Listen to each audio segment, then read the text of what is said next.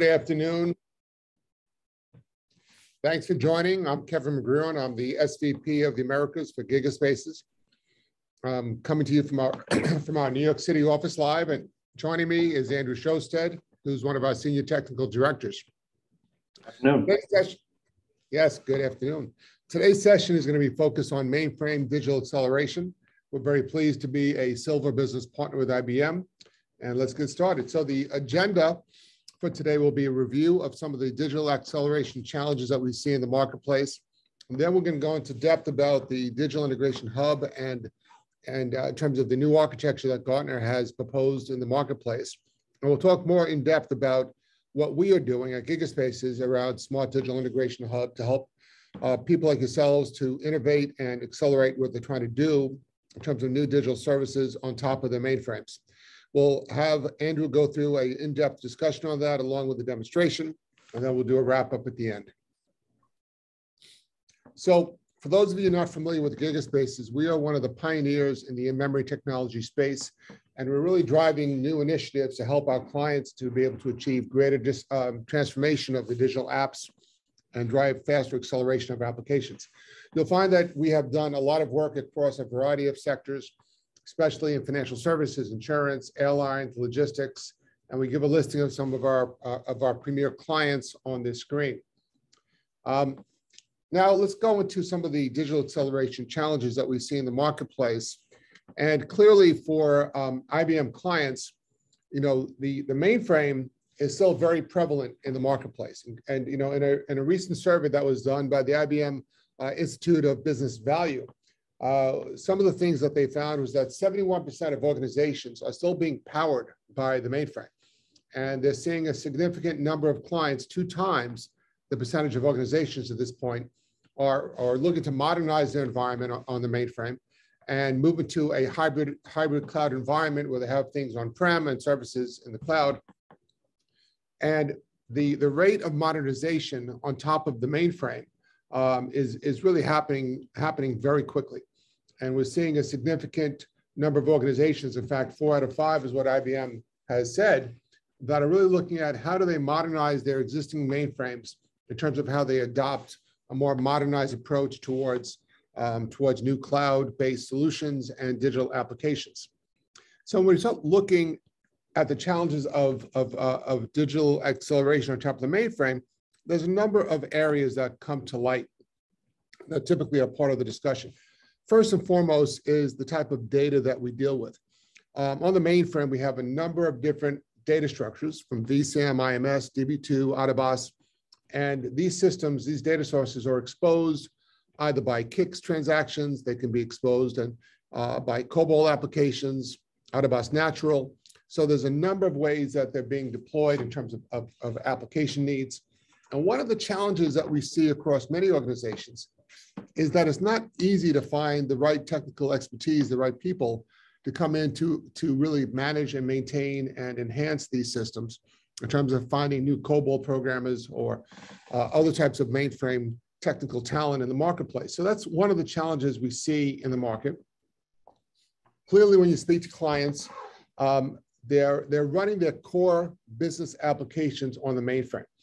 And you know, they're servicing very large requirements of data, transactions, user security. And you know, these applications are historically have been homegrown, as we have said. They've been in production for 30 to 40 years. Organizations are really running their whole business on these environments. So these are not to be taken lightly by any stretch. And any type of new solutions that are being deployed will be expected to coexist with their mainframe systems of record for at least 10 to 15 years. Now, one of the concerns many organizations tell us when they're looking to build out new digital services on top of the mainframe is they're concerned about the performance impact in terms of MIPS, you know, from these digital applications, because they're not really certain how many users they'll have. There's a lot of unknown factors. How many users will be coming in, the data size today versus tomorrow in terms of the size usage, the MIPS usage, the scalability requirements, all those factors are still under the unknown umbrella, if you will. And last but not least is people are evaluating, you know, different approaches to get past these challenges or to address these challenges. So modernization options include the ability to gradually decommission the mainframe in terms of going to the cloud. It may include moving data and conversion towards microservices and hosting on the distributed system. And last but not least, it could be a transition of the data and services to a more modern environment while coexisting with the mainframe. So in other words, you're decoupling the system of record that's running in production on the mainframe from the actual digital apps through the introduction of a middleware architecture, if you will. And we'll talk more about that. And Gartner had this quote that they had in their January 2022 Innovation Insight Report, basically stating that application leaders struggle to deliver high throughput, responsive and reliable APIs while minimizing the workload hitting the systems of record. So by extending their API platform with a digital integration hub, they can address these issues and add value by enabling analytics and data integration. So the whole challenge here again is how do you minimize the workload hitting the backend mainframe system of record and really help to accelerate the delivery of these new apps. So I'm sure many of you in the audience are probably nodding your head that you have similar types of experience and concerns relative to what you're doing in terms of new deployment for transformation. So let's next go over to the Digital Integration Hub architecture, discuss more of how this has evolved in the marketplace. So Gartner came out with their Innovation Insight Report, in the past year, and part of what they were talking about was that when organizations are building out new digital applications, they typically are utilizing a traditional or conventional architecture. So that you have new digital apps that you see on the top end of this graphic, and you have your system of record on the bottom. And typically what happens is that people would rely upon an API integration strategy where they're building out for each digital app multiple points of integration to backend systems of record. And this becomes a coupled architecture. And in a coupled architecture, 50 to 70% of the time needed to build out a new digital app is really focused on integrating to the backend data systems. Because when you're integrating to the backend data systems, whether it's DB2, VCM, IMS, Out-of-Box, whatever it may be in the mainframe, as well as other data sources, you need to have people that really understand the data. So you need to have a database administrator. You need to have people that are the API experts in this case. So you're spending a lot of time in building out this level of integration for each and every digital application that you need. So now when it comes time for your second digital app, your third digital app, you're repeating all of this complex programming, if you will, from an API perspective. And if you need to make any changes to your data models, to the microservices, they're all tied and coupled to the backend systems of record. So it becomes a very challenging environment. So this is a coupled request-based approach, and your digital app in terms of performance is only as good as the slowest backend systems of record that it's being integrated into.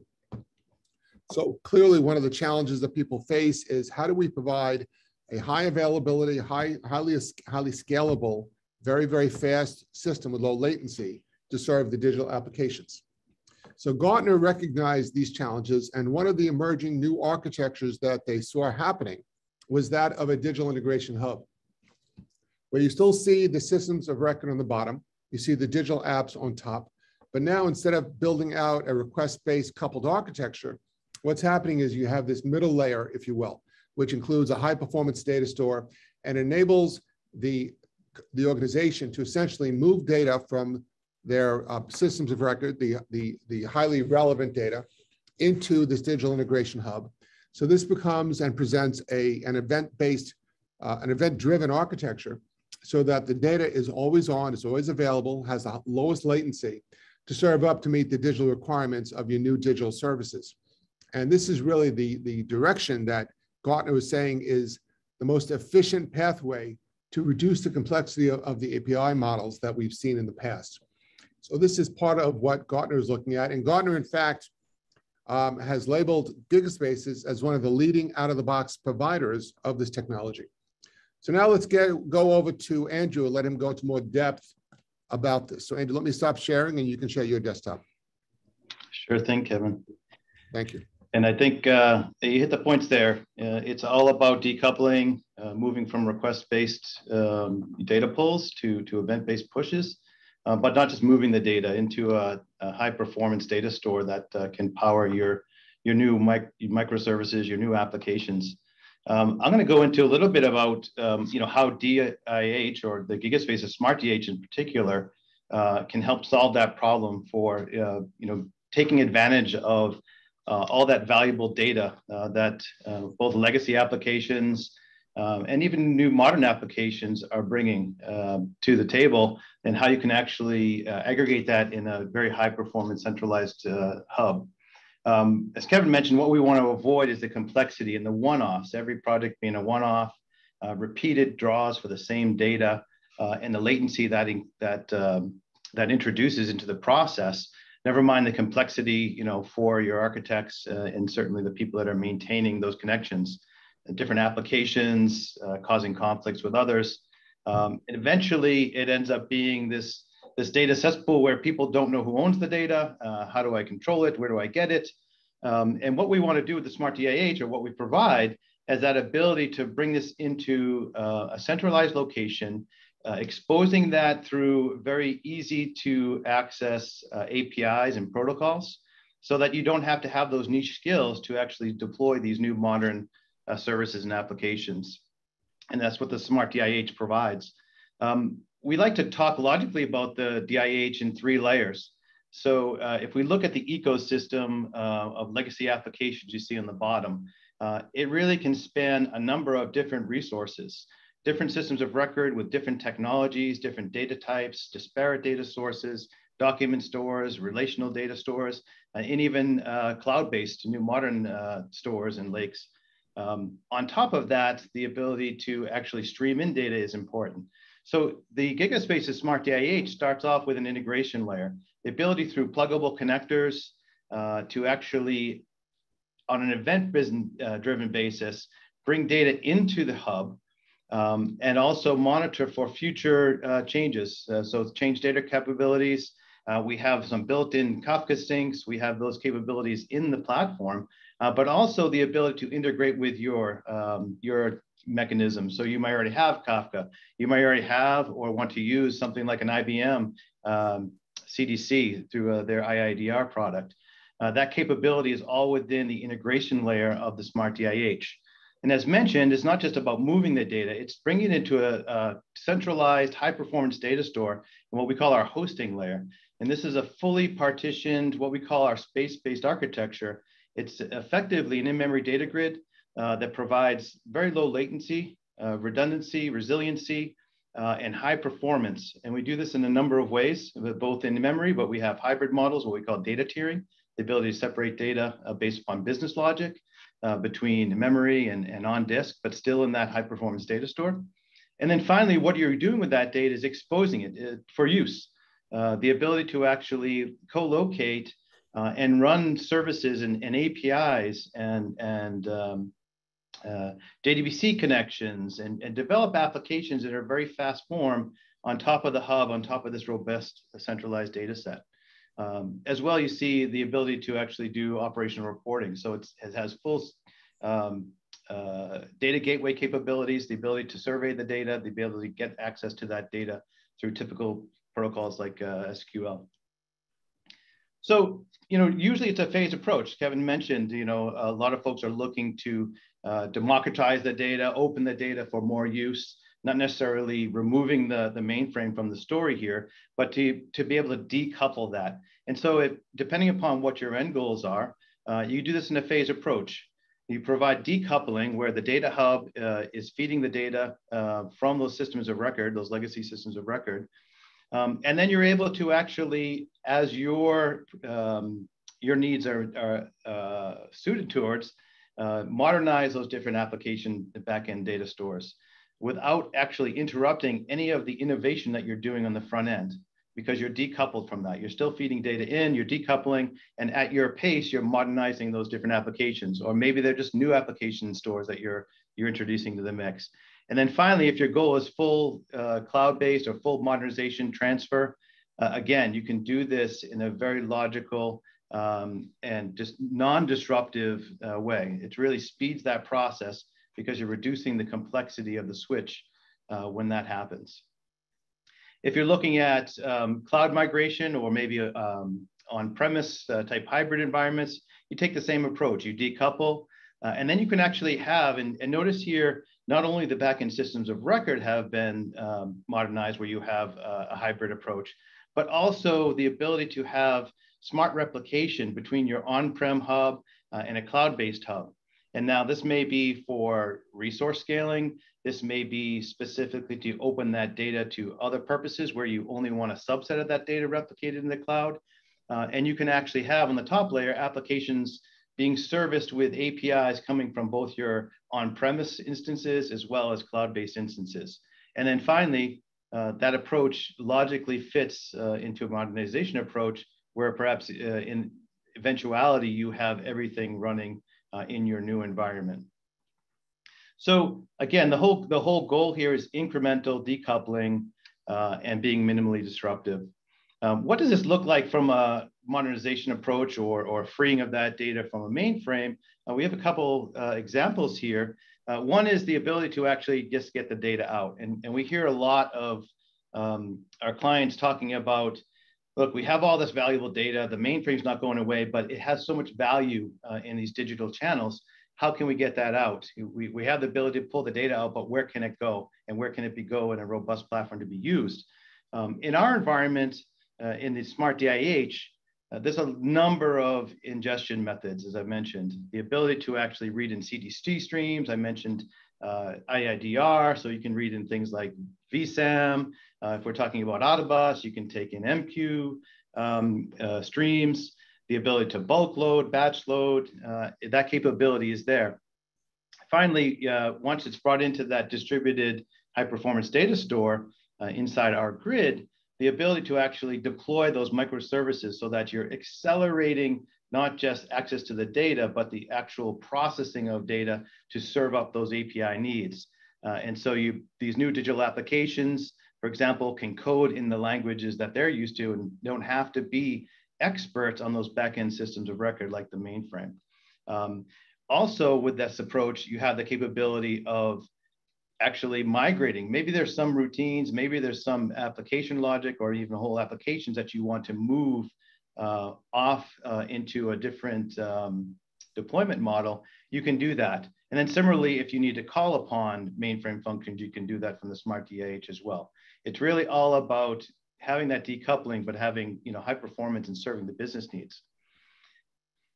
This next example, it really highlights the approach of multiple systems of record, and this can't be minimized here. The ability to actually take what was once monolithic in the mainframe and actually being able to couple this within a centralized location, same CDC stream type event-driven data coming to the hub, but now bringing in other systems of record. So maybe you're coupling mainframe with Oracle data, or maybe you have some open source data repositories or custom applications. This can all be brought into the Smart DIH and in a very similar way, be aggregated and provide a unified data model to those new applications. So this is really a key thing about this. It's really taking that workload off your project teams who are building those front-end digital applications and actually having a centralized location that's very simple for them to integrate into. Finally, just another quick note on the hybrid deployment. Similarly, bringing in multiple systems of record and deploying, but as I mentioned, the ability to actually have multiple hubs. Now, these can be distributed by business logic. Maybe there's certain business domains that need to be in different hubs. Perhaps you have an on-prem domain for Smart DIH, and also through our One Gateway tool, the ability to actually deploy hybrid and actually have replication of the data between the hubs. And so you're still getting that event-driven pipeline, but in this case, you can have a filtered basis of that data being served out. It really provides you that flexibility for always on, scalable, both on-prem, both on the cloud, and high performance data services and microservices to those applications.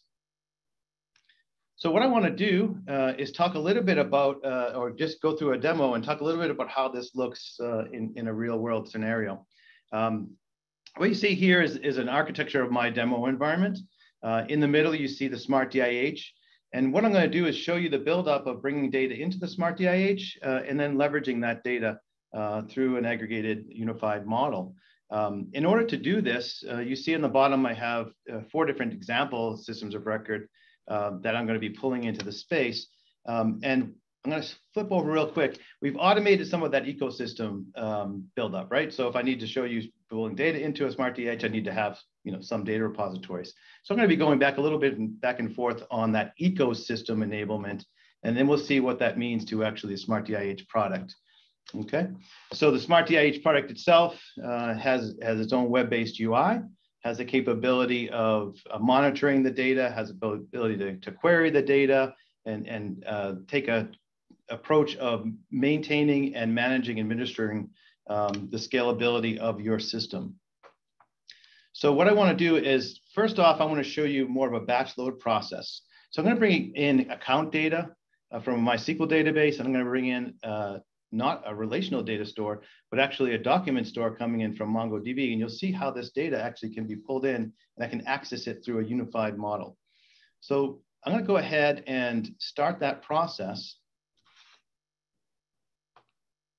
And while I do, we'll see what's going on in the Smart DIH. So I'm basically just deploying my connectors. Inside the Smart DIH Ops Manager, I have the ability to manually connect to data sources, monitor services. I can actually analyze the data. Let's take a look and monitor what's going on in the services.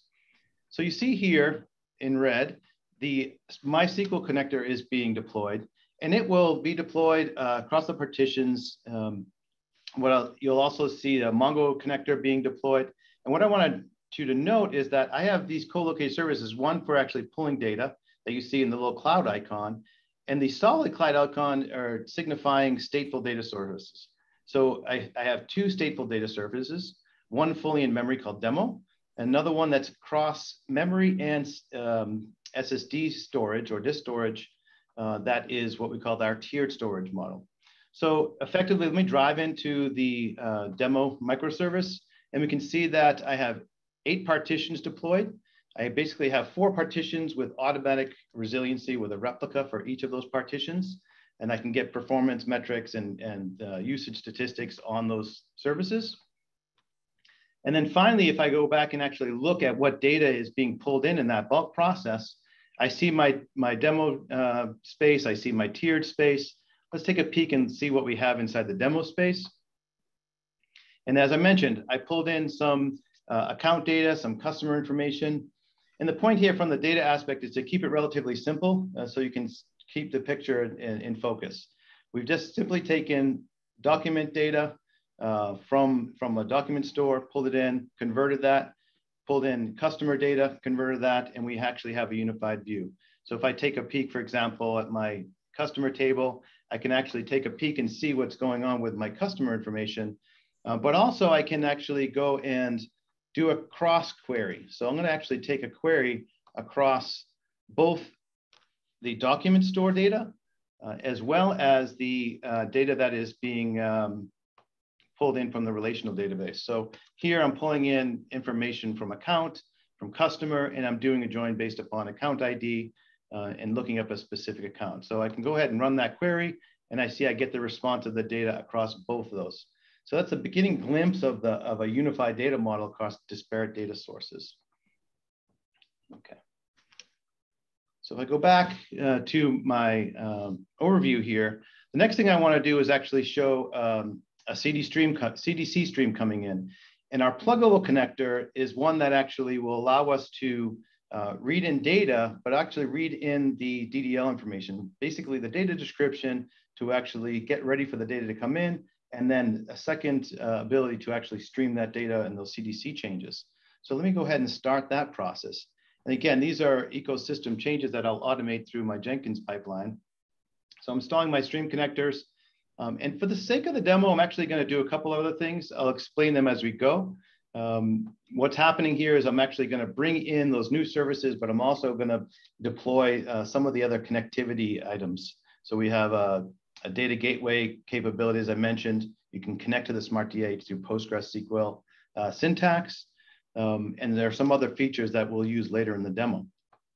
Okay, so what's happened here is I've actually pulled in, I actually have my Kafka connector brought in, and actually more items will come up. And you can see it's relatively fast for these new data services to be pulled up and brought in. Okay, before I jump into looking at what that data is going to look like in the Smart DIH, I want to back off a little bit and just take a peek real quick at the connection to the backend system of records, because as you recall, I'm pulling this data in my example from a SQL server. I want to actually take a look directly at the SQL server and see what's inside that. So I have a SQL query tool called dbeaver running. I'm connected to the Microsoft SQL server here through a test database. And the point I want to make here is that it's a very simple model. I want you to see that it's not all the data. In this case here, it's the data that related to loans. Okay, so if I look at my loans table, you'll see that I have 5 entries with different loan rates for different loan types. Okay, so that's coming from the system of record. I want to be very clear about that. So if I go back to Gigaspaces and take a peek at my space now, I will see that I now have loan information that was brought in, and I have the capability to actually look at the data from the loan information. So let's just take a query of what was brought in. And it should be no surprise, it's the entries that came from the SQL server. My point here is to make is that any changes in the backend system of record are also going to be replicated into the Smart DIH. So I'm going to just take my jumbo loan rate and say, you know, just so you guys can see it clearly, I'll say it's 45% loan rate change. And I'll go ahead and save that to my backend system of record. Now with the CDC stream, of course, we're monitoring for those changes on the SQL server. And then those will be fed into a stream, brought into the Smart DIH. So if I go back to the Smart DIH, I can actually come along and actually run my query and see reflected that data. So it was automatically pushed. So whether that's being pushed from the system of record on-prem to the on-prem Smart DIH, whether it's being pushed to the cloud or whether it's being replicated to the cloud, you'll always have that fresh data. Because of course, those legacy applications are not going away. They're going to be accessing and changing that data. And you want to make sure that you have the most current data and information inside the Smart DIH. Okay, so if I go back to my explanation here, the next thing I want to show is actually not just a CDC change, but live streaming of information. So what happens here is I'm actually going to do a Kafka sync on a Kafka topic that will have transactional information. So these will be coming in, streaming in. And in that process, I'm going to be writing those transactions to the Smart DIH. But that's not all I'm going to do. The Smart DIH will actually take that information and provide an aggregation. So the Smart DIH is not just a dumb repository. It's actually a very robust, active processing unit that has the capability of monitoring for new data coming in. And if you're doing things like, well, you can do almost anything basically, but in my example, a very simple process is triggered where each new transaction comes in and the account information is aggregated so that we have the original data, but we also have our processed version of that data and information being shown in the Smart DIH. So I'm going to go ahead and deploy that. Okay, let me just show you that. I just want to go back real quick beforehand and make sure that you see that I have the ability to actually have that information coming in. So I had my pluggable connector that I deployed. That was the CDC. I have my Kafka connector, which I'm now going to leverage for the streaming. And one more thing I want to do, just so you can see that it's actually live, is show you that we have active metrics on the Smart DIH. So there's the ability to monitor all the information that's happening. We have, you know, some nice graphs and charts in our Ops Manager API, but you can actually tag onto this if you want to pull it into your operational consoles. You can do that as well. And in my example, I'm using the metrics API to stream that data to a time series database, which is then monitored by our out-of-the-box Grafana dashboards. So you can use these, you can customize your own. It just shows you the ability to actually pull that robust information into your own environment. So you don't have to have multiple interfaces. You can actually bring this into your environment. So I'll go ahead and take a peek. I'm going to go ahead and look at this Gigaspaces dashboard here. Should be no surprise. We already pulled in account information. We pulled in some customer information. We talked about the CDC information on the loans. And now I'm actually going to go ahead and I've deployed the connector to listen to Kafka. Now I actually, in my, what would be your environment, I'm actually going to drop some transactions into that stream, and we'll see the actual Smart DAH reading those transactions in. So I'm going to deploy 100,000 transactions. They'll actively be coming into the space. I'll see in my periodic refresh here. I will see data streaming in, and then if I see inside my Grafana dashboard, I can see those transactions coming in the activity and IOPS that are occurring on the Smart DAH. I also mentioned that we're actively looking for transactions being written. So you see the account aggregation information being calculated on the fly. And another thing I'm doing is actually I'm converting into a relational model the transaction doc as well. So I have the capability to keep it in its native form, and I can still query it against that native form, but I can also do transformation on that data. So we're transferring those documents into actual, in our form, Projo objects, but into relational view of that data. So we can go back and take a peek and see what we have inside the Smart DAH, and we should see all that information coming from the various systems of record. So we have the transactions, transaction docs, account information, that aggregation information, as I mentioned. I'll just do a quick query on that so you can see what that is. So based on account ID, I have the number of transactions that came in, the aggregate amount for those transactions. So this was calculated. This was not a data type we pulled in. It's a new data type that was processed and created based upon that incoming data. Okay. So finally, I want to actually go ahead and take a look at what this looks like from usage of this information. It's great that we have this integration layer. It's great that we have this automatic processing. But what can we do now with this data? And there's a couple of things in it. I want to keep it simple because that's the whole point. First off, I want to show you the ability to view the data inside the Smart DAH. So just for clarity, I'll get rid of my connection to the backend database because we're now decoupled. And I'm actually going to connect to the Smart DAH using this query tool. And what you'll see is that I'm not having to go to each data repository and look up these data elements as individual silos, but actually get a unified model.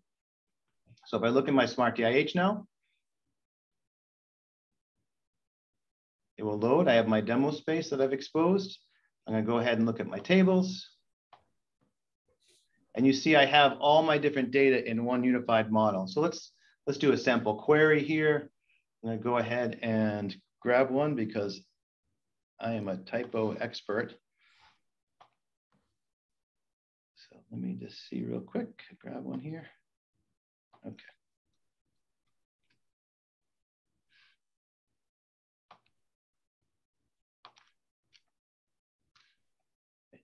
Again, keeping it simple, so that's clear what I'm doing here. I'm simply grabbing from two different data sources that came into the DIH. It was account information that came from a relational store, and it's a transaction doc that was streamed in actively that we just showed while we were watching on the Grafana dashboard, those document types. I'm joining by account ID, and I'm looking up the account users for account number 192. And just to be sure that we're actually not just cheating and actually looking at the transaction doc by 192, I'm looking specifically from account type from the relational model under monthly. And I can go ahead and run this as a SQL query, and I will get the information back that's across those multiple data repositories, okay? So that's good from a survey standpoint if you want to work on queries, if you want to actually see that unified model.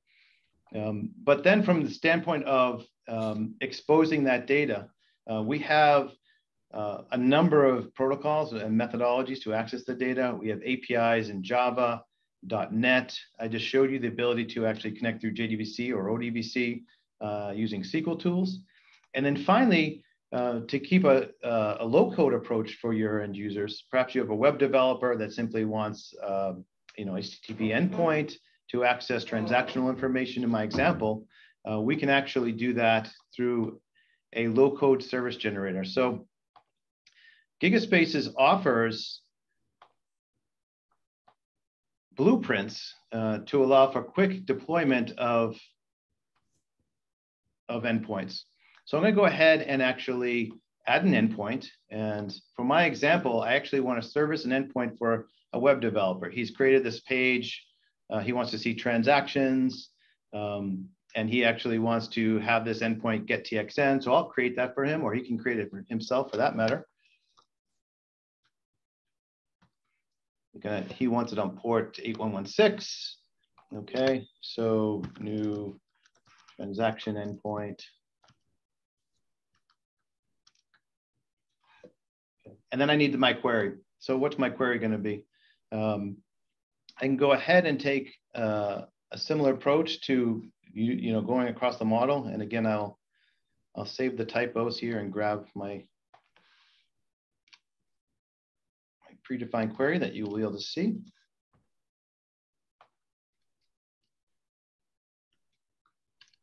Okay, some quick SQL checking. But here I went ahead, I was querying the tool. I figured out what my query I wanted. I had the capability of parameterizing and reading that information from the query. So here I'm getting the account ID by this parameter $A. And I can go ahead and deploy this. And so when I hit send and start deploying this, what's happening is I'm actually doing a build on a microservice itself. I'm taking that parameter, it's embedded in our blueprint. It will actually go ahead, compile, and deploy across the distributed space this new microservice, okay? And so while that's building up, what we'll see is once the build happens, we'll actually see it being deployed in the space. And I'll jump over there in a moment. This really just takes a couple of seconds. Okay, we can see the service, we can see where it was started. And if I'm quick enough, I can get back and see the active, in red, the active deployment of that new service. Now we're actually deploying it across one partition, but this can be scaled across however many partitions if you need for scalability. So now I actually have deployed that service. I have this endpoint deployed and actually can go back to my application. And we've exposed a little bit of the back end just so we can see what's going on here. I'm actually deploying it at this endpoint, okay? Normally that would be in a back-end configuration, but for demo purposes, we expose it. And actually I can now punch in an account to look up, and this will actually make the query against Smart DIH. It's not going out to all the different data repositories. It's not request-based pull from the mainframe and pull from SQL and pull from my document stores. It's calling one place, the Smart DIH, through the simple endpoint and provided that aggregated view across all that data model. So Kevin, I think that was a lot really quick, but hopefully that was clear that we're decoupling and trying to bring faster modernization approach to legacy environments, including mainframe. Oh, that was great. That was great. Thank you very much. Let me share my screen a second.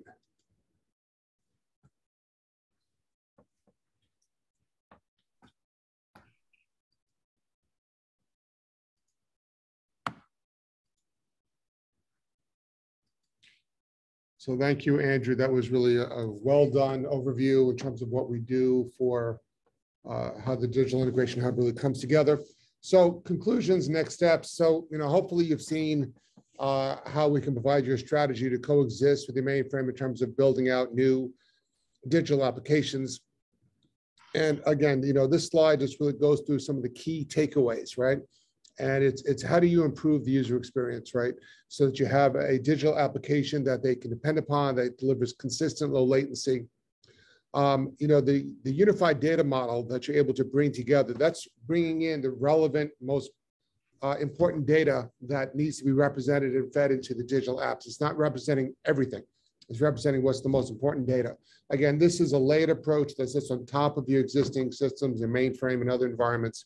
You can deploy within on-prem, in the cloud, a hybrid approach, a multi-cloud, as Andrew had mentioned. And it's really about, providing the high performance distributed approach through the in-memory data grid.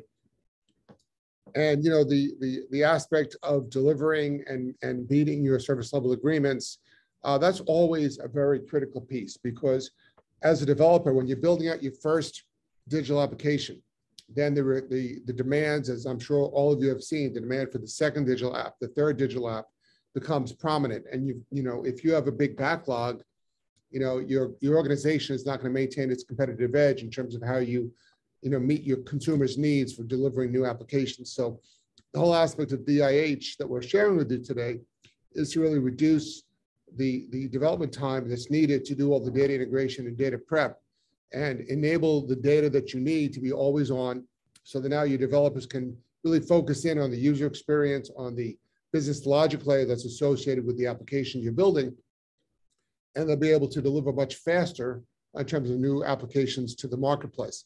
And regardless of whether you want to use REST or Java, .NET, SQL, we support all of these modern protocols, and really enable you to also decouple the microservices from the backend systems of record. So that's tied to the DIH now. So that also helps you to improve microservices management as well as part of the process. So, as you're moving forward, if what we've shared with you today is interesting, some of the next steps that we can recommend would be a further technical review on your specific digital initiatives. We'll come to the discussion with our technical architects, really drill into what you're trying to do, what your current experience is, your current methodology, and how this may offer you a better solution, better fit for your needs. We'll get into a whiteboarding session around the enterprise architecture aspects of what you're doing today and how this can layer on top of that environment, and how you can look to deploy this over a period of time in terms of meeting your requirements. We've shown you a generic demonstration. We're happy to show you something more tailored to your needs, as well as a hands-on technical workshop, where after we've gone through a technical assessment, we go into a technical workshop where we spin up an instance of our environment on an AWS cloud environment. And we give you the example to have a hands-on experience of really validating the type of functional capabilities that you're looking to achieve, and be able to really show you how this will help you to accelerate your new digital innovation requirements. So hopefully you found this to be a useful session for your organization today. We'd like to thank everyone who participated. Obviously, I'd like to thank my colleague Andrew for doing a great job walking through the demonstration. And we look forward to having a further conversation with all of you in the near future. Thanks, everyone. Have a great rest of your day. Yeah, thanks, everyone. Thanks, Kevin. Have a great day.